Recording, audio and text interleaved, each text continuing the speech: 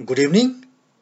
In last video, I have discussed about ARDL model for two series in which we have discussed about one dependent series and another independent series.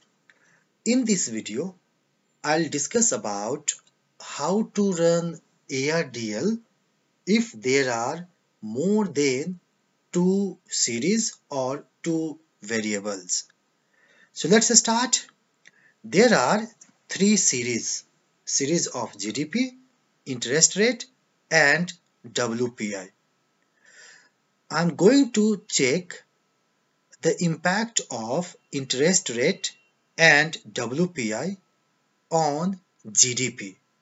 It means GDP is dependent series, whereas interest rate and WPI are independent variables or independent series. So what I did, first and foremost, I have tested the stationarity of these three series, in which I found that these variables are stationary in combination of I0 and I1. Then I have found lag for these three series. So now I'm going to run ARDL for more than two series. So the command for recalling ARDL is dlag m, then just enter. Finally, I'm going to run or I'm going to store the value of ARDL in model 2. So what is command? Command is ARDLM formula equal to dependent series and independent series and again independent series. It means there are two independent variables. One is interest rate and another is WPI. Then data equal to name of the file in which the variables have been saved. Then P equal to 2. It means lag of independent series like interest rate and WPI is 2.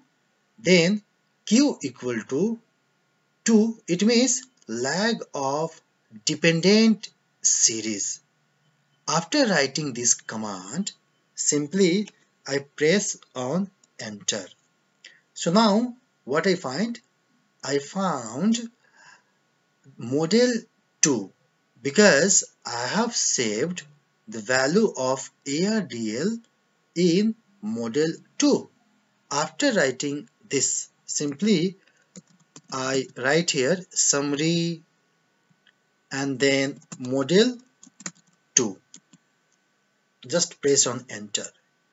Well, so these are the output of ARDL where variables are more than 2. So let's read about this. X1t. It means my X1 is, it means my first independent variable is interest rate. Then second one is WPI. So X1t, it means current year of interest. X1.1, it means last year of interest rate. Then X1.2, it means lag 2 of interest rate. Finally, X2.t, it means it is talking about WPI of current year. Similarly, WPI of last year and this X2.2, it means 2 years back of WPI.